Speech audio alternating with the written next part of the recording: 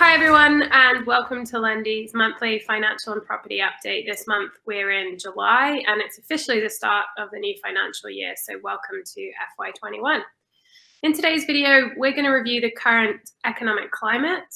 We're going to discuss some of the government stimulus packages that have recently been announced, and ultimately what is the impact on the property market. With me today we have David Hyman, our co-founder and CEO, so welcome David. Thanks, Zara.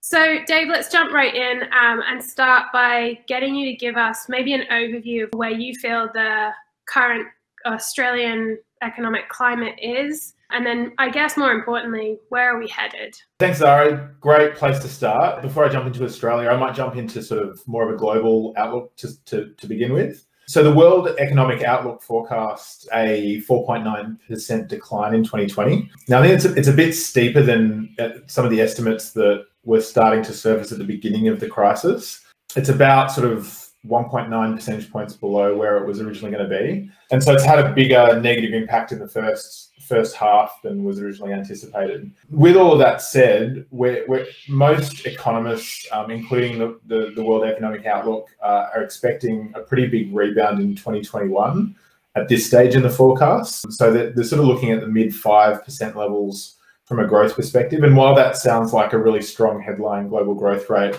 it's still going to leave us kind of globally at a level that's well below where we're expected to be at the start of this year. So we'll still be sort of 5 or 6 percentage points below where things were sort of expected to be at the start of the calendar year of 2020 before this pandemic hit. I guess moving that down into Australia, I think probably one of the biggest things that people are looking at is the unemployment rate. So we've typically had really low unemployment for the last kind of decade, had really, really low unemployment rate down in the sort of 4s and 5s. We're now up at about 7.1%.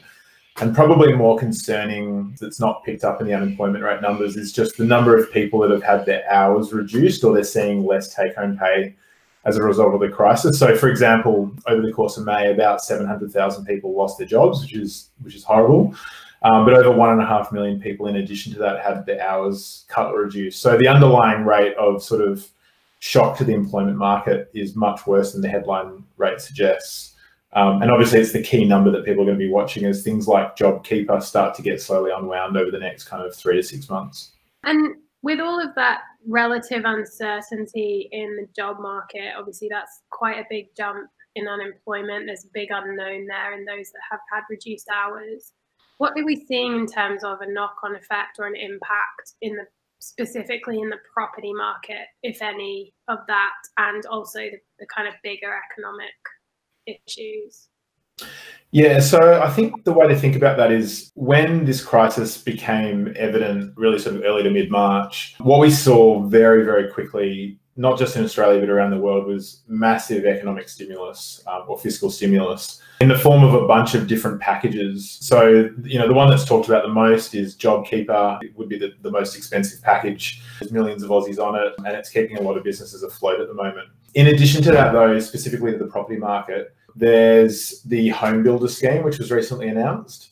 And so while the impacts of the HomeBuilder scheme haven't flowed through into the numbers just yet, there's certainly, and I'll touch on this kind of, I guess, a little bit later on today, just kind of ultimately what that looks like and what it means. If we look at the actual impact of the market today, the property market's been relatively resilient. So there was a whole bunch of economists, market participants, et cetera, at the start of the crisis saying, we're going to see prices fall off a cliff. We're going to see 30% declines. We're going to see 80% volume declines. And thankfully, to this stage, that hasn't played out. So I'll start with prices.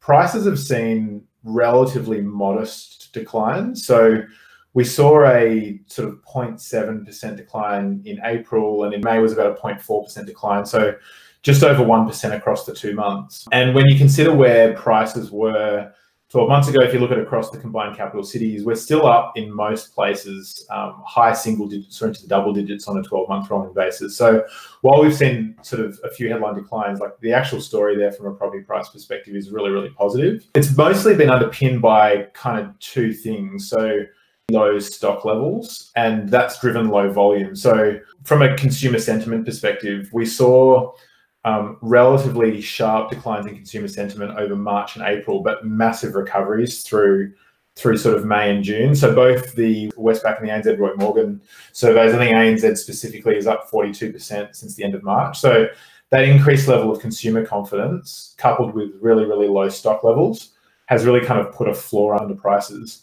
We're now starting to see a bunch of that backlog of stock come back onto the market. So we've seen stock levels and listing levels slowly inch up over the last kind of 6 or 8 weeks. And we're now sort of 43% higher relative to the low in May. So in a few short weeks, we've seen a pretty strong recovery there. So I guess the time to watch this space in the market's really over the next 3 or 4 months as those listings kind of ultimately get to the sale position. But ultimately, the message in the property market is a relatively positive one. Pricing's held and volumes have, while they've declined, they certainly haven't fallen off a cliff. You mentioned at the beginning of that the HomeBuilder grant. It was obviously relatively well received when it was first announced. Then there was a little bit of a moment of confusion just around exactly what it meant and who could access it. Are you able to maybe talk to us a little bit more in detail about that specific stimulus grant? Yeah, sure. So the HomeBuilder grant was really, if you take a step back and look at why it exists, it's really there to bring forward economic activity that would otherwise be sort of held off in a period of either recession-based economic activity, or just general levels of low sentiment. So what it is in a nutshell is it's a grant for people who are either renovating their property or buying a new property. There are some catches to it, so there's some relatively tight bands of spend levels, income levels, etc. So if you're an individual, you can't earn more than $125,000, and if you're a couple, that limit is $200,000. You need to be spending between $150,000 and $750,000 of your own money as part of the renovation, so that can't include the grant. And the house you're renovating must be worth less than 1.5 million. So you can see that it's not targeted at the super high income earners. It's really targeted at the mass of Australia, which is fantastic. It's a great, very, very targeted and surgical stimulus package. For new builds, the total value of the new build must be 750,000 or less, including the value of the land. So again, it's not targeted at someone who's buying a property in the North Shore of Sydney and spending $1.5 million on a new build. It's really targeted at those new home display villages or house and land package type scenarios. But if you think about this is not this in combined with some of the other stimulus measures that already existed, and WA is a great example where if you're a first home buyer and you're looking to buy a new home and you qualify based on the income value and the price of the property, you not only get the $25,000 home builder grant, you also get the first home buyer grant in WA, which is sort of in a similar sort of range. You also get stamp duty exemptions, and a number of the builders over there are doing huge promotions. So there's some really strong incentives for people to get into the market and just stoke this economic activity, and obviously take advantage of this free money while they're at it. Well, obviously there's a whole range of homeowners out there who've kind of weathered the storm more recently, whether that was within their own sort of job, and they're kind of coming out maybe feeling a little bit more secure, but are still slightly concerned they're not on the very best rates or product. What can they be doing now that they're feeling maybe just a little bit more steady to secure their financial position in your mind? Yeah, so I mean, this is an interesting one because the crux of the Lendi business specifically has been to help people get into homes or refinance their existing loans in a much easier way. And our value proposition has always existed on relatively slim percentage point savings for consumers on their mortgages. But what played out off the back of the pandemic and the relevant stimulus measures is we've seen a massive decrease in the rate to borrower for new mortgages. And a lot of these have been targeted in fixed rate style products. So what that means is if you're on an existing variable rate product, and while we talk a bit at Lendi about the loyalty tax often, specifically these products were targeted at fixed rate customers. So if you're on an existing product, you wouldn't have naturally moved on to these by default. So we're in this sort of situation where the lowest principal and interest owner occupier fixed rates are really in the low 2s, 2.09% is offered by a number of banks and lenders out there. And if you consider where, and when we look at Lendi data and customers coming to the Lendi platform, we've got customers that are sort of often in the low threes from a variable rate perspective. They can be saving almost as much as 1 whole percentage point through refinancing. So if you're in that bucket of people who, regardless of whether you've had your hours reduced or you're at risk of losing your job, you've now got a bit of free air, the kids are back at school, although can't say the same for Victoria at the moment, unfortunately, and you've got time to look at refinancing, there's never been a better time in the history of mortgage competition to be looking at switching from one bank to the other. And it can really mean meaningful savings, not just in your monthly cash flow, but in the time it takes off to pay your mortgage off. So we really recommend people take a look, negotiate with your bank, or if you're not sure what to do, speak to a home loan specialist and they can help.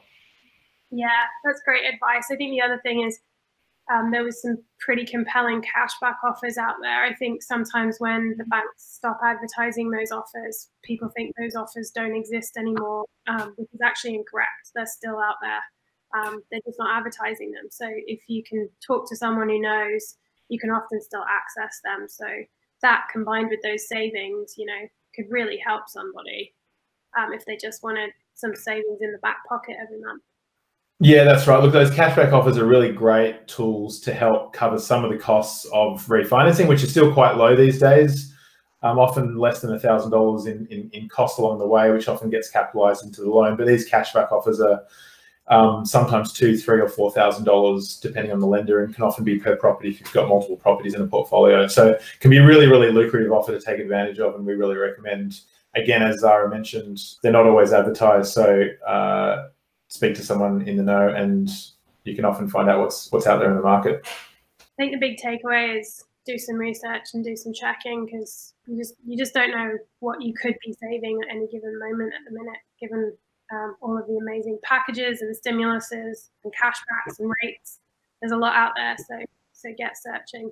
Thanks so much, Dave. Again, super helpful. Really great to kind of cut to the crux of it and get your take. So thanks so much for taking the time again to talk to us. No drama, it's always great to chat. As always, we'll continue to provide these regular updates each month, really just to help homeowners and those wanting to become homeowners keep informed about the market and what's real and what's not. If you, again, as I said before, if you have any suggestions for topics you would like us to cover or you would like to ask Dave, you can absolutely put those in the comments below. We also have a whole bunch of other update videos on our YouTube channel, so be sure to subscribe by hitting the bell and you'll get notified, but also hop on over to our channel now with everything from how to refinance to what's a fixed rate. So if you have any questions about mortgages, home loans, market in general, that's your place to start. Thanks again for joining us. I hope you find this helpful. Give us a like if you like it, and we'll see you next month. Take care.